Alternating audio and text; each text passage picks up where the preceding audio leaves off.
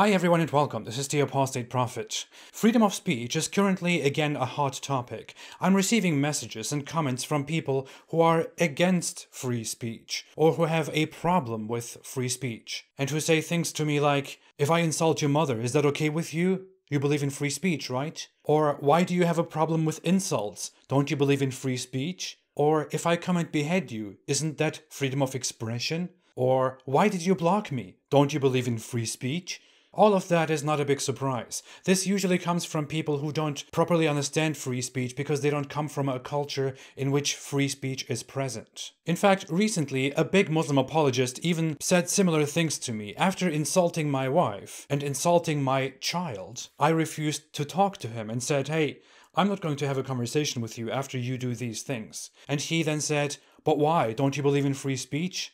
And that guy claimed to be an expert on political philosophy. So today I want to talk a little bit about free speech to clear some misconceptions. I don't want to go into a deep analysis of what free speech is and what sources it is based on. I just want to give a quick summary of free speech and explain a few facts and a few myths about it. Freedom of speech can be found in many sources today. It is in the American Constitution, in the Universal Declaration of Human Rights, in constitutions, in laws all across Europe and beyond. You can find arguments for it or defenses of it in Enlightenment philosophers. What it basically is about is that everybody is allowed to express their opinion, to hold certain opinions and to acquire certain information and opinions, and to express those opinions in public without fearing legal retribution, or without others having the right to violently interfere in your speech, for example. In a country where there is free speech, I can go out there and criticize the government and criticize people's beliefs and ideas. And the law cannot punish me simply based on my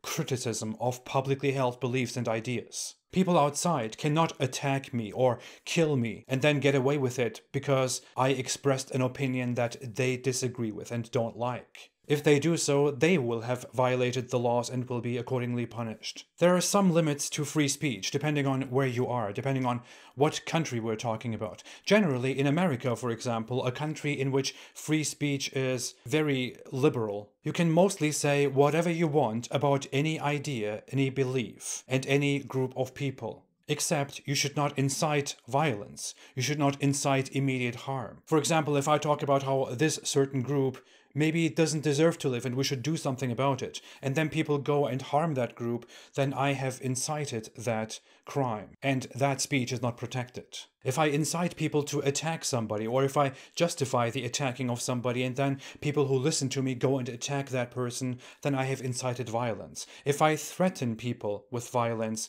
that is also not protected. If I libel and slander people, then in many cases it may not be protected. In some cases it is. If I promote serious crimes in my speech, such as if I show child pornography, then that is definitely not protected because it contains a serious crime. If I harass people, especially after warnings against their will, and if I expose private information that can put them in danger, that is not protected. Besides clearly illegal actions like these, speech is generally protected. I can say whatever I want, I can express my opinions in form of humor or serious writings. My speech itself is not punishable.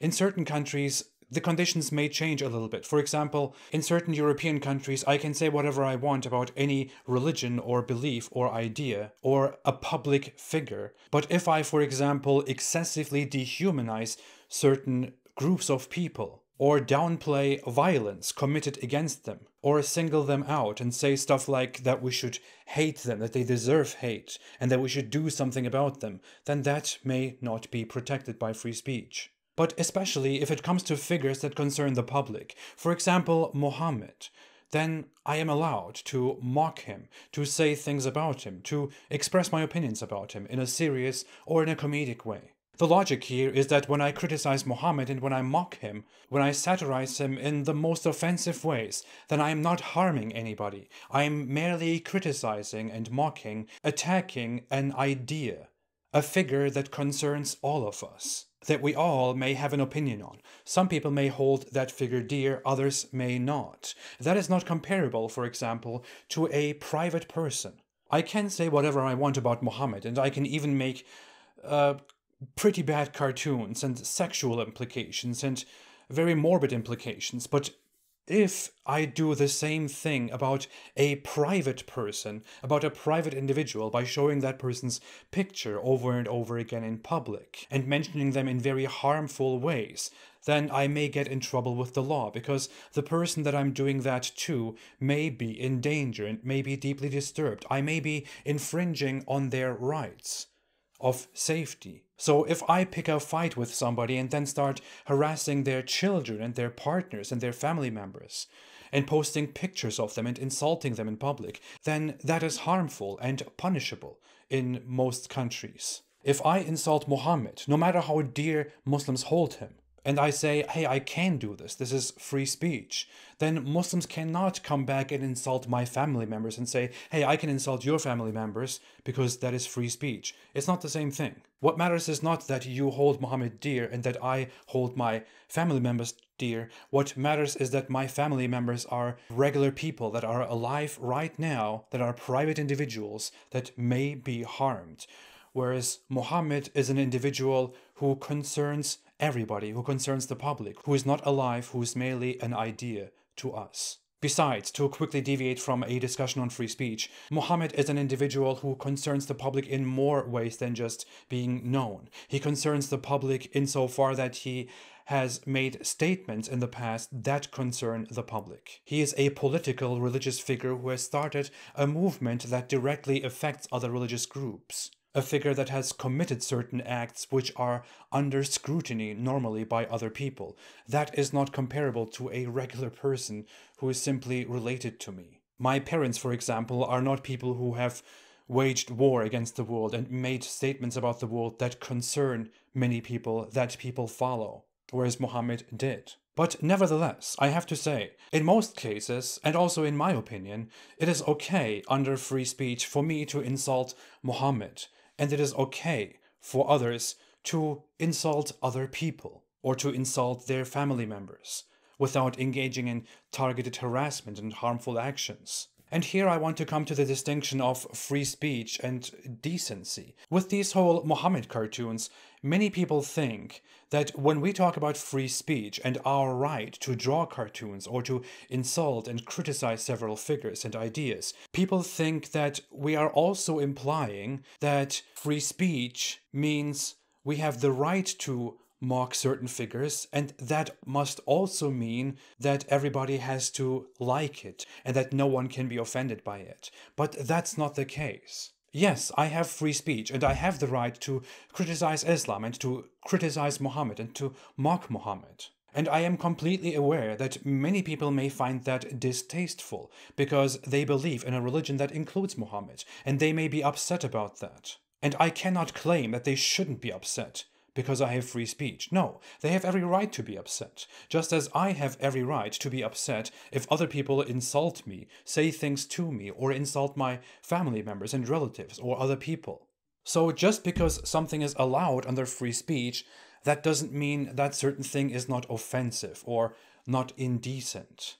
The distinction that should be made here is that while you can be offended by something and express how disgusting you find it, you should simply not try to shut it down and censor it, commit violence against it, or try to incite the laws to punish the person who exercises his right to free speech. So, to give an example by making myself the target, you may be allowed to call me a bastard. And yes, you have the right to do that, and I recognize your right to do that. That is free speech. That said, I may not appreciate it and not like it. And I may say, hey, if you are going to talk to me that way, then I'm not going to talk to you. Bye. And I may even block you on social media, for example. Because you are allowed to say that certain thing, but that doesn't mean that I cannot be offended by it, and that I have to listen to you and talk to you. You can go somewhere else and say whatever you want. I don't care. If I criticize Islam and mock Muhammad, I have a right to do that. That is free speech. It doesn't mean that you have to listen to me. You can simply turn away. You can say, hey, I find this disgusting, and I will say, okay, fine, I get it. You can walk away, you can block me. That's totally okay. That's all consistent with free speech. The right to say something does not mean that that certain thing must be appreciated by everyone or that that certain thing is good.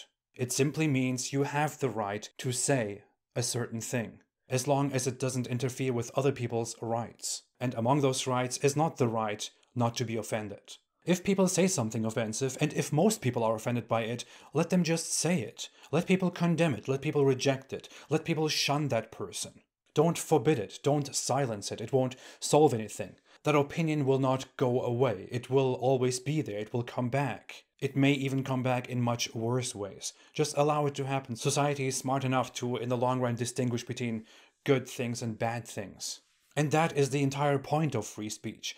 Seriously, if people were not allowed to say certain things that offend the public, that are offensive to many people, that are offensive to you, then it wouldn't be called free speech. Then what would be the point of free speech? If that is not allowed, then what should be allowed under free speech? If free speech only means that you can say a limited number of things that don't offend anybody and that don't question the forces in power, then there is no point to call it free speech. Then that is just speech. It is not really free. If you cannot say, this is wrong, that religion is false, this idea is bad, this historical figure and that religious figure are dumb, then that is not free speech. That is restricted speech, and contrary to the whole idea of free speech. Because under free speech, people should be allowed to express true statements and false statements and half-true and half-false statements in whatever way they like, so that people can figure out what is true and what is false. And no one should be in a position of authority to decide what is true and what is false. Because if you give the state or a group of people the authority to decide what is right and what is false, and what should be allowed and what shouldn't be allowed to say, then you may just end up in a state where those in power oppress the people and restrict them from pointing out what is right and what is wrong. And that goes against the entire idea of democracy, of liberty, of liberalism, of freedom of speech. Oh, one more thing. As mentioned, freedom of speech does not mean that people have to listen to you and give you a platform. It doesn't mean that I have to listen to you, that I cannot just block you off. It also doesn't mean that private institutions, for example, have to listen to you and deal with you and give you a stage. If I own a stage, for example, and you want to come and speak there, and that stage belongs to me, it is my private property, and if I really do not like what you want to speak on that stage, if I find it really repulsive, really disgusting, then I can just decide that I don't want to let you speak there because I find your ideas repulsive and disgusting. But hey, you are free to go and speak your opinions somewhere else. And I cannot prevent you from doing that. That is free speech. I am just not obligated to give you my stage to express the opinions that you have a right to express.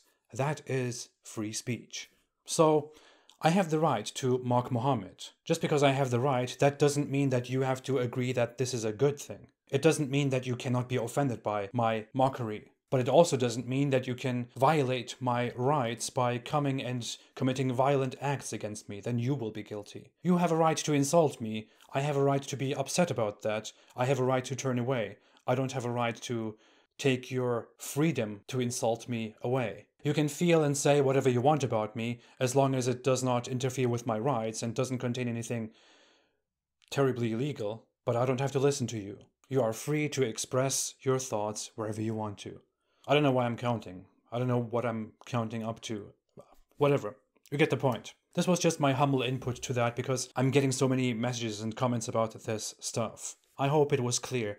And correct me and add to it if you think that, I have missed anything or I have miscommunicated anything. Thanks for watching. I will be back. Have a fantastic day, and I have the right to say it. Stay away from Islam.